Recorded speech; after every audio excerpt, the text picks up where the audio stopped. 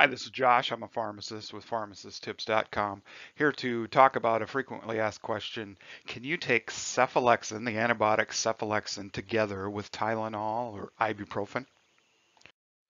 First off, there are no interactions between Tylenol and cephalexin that have been noted in the literature.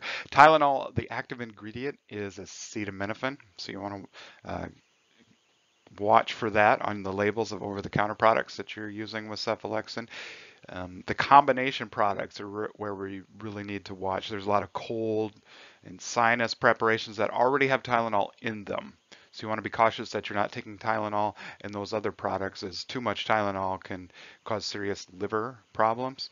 So that would be the one thing you really want to watch for. Watch for acetaminophen in products, cold and sinus products. Always follow the package instructions and do stop and talk to the doctor or pharmacist if you're uncertain. You can take the box of medicine that you're using to the pharmacy counter. Oftentimes the pharmacist will take a moment to look through and make sure there are no issues with the product you want to use. What about ibuprofen, also sold under the name brand Advil or Motrin in the US?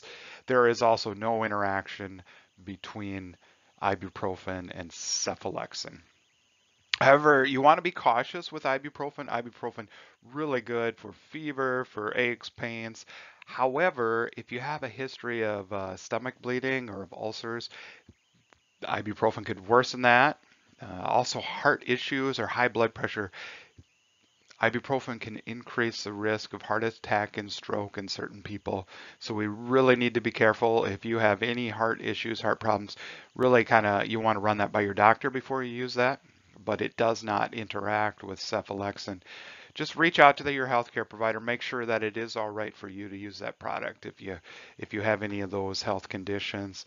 Sometimes used very sparingly, it's all right, but it's recommended you not use ibuprofen or any of the NSAIDs in the first year after a heart attack because it can be very dangerous for you. So just keep that in mind as you're picking out over-the-counter products.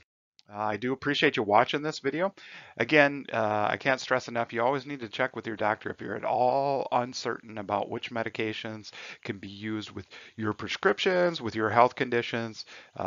Just a few moments could really save you a lot of serious side effects.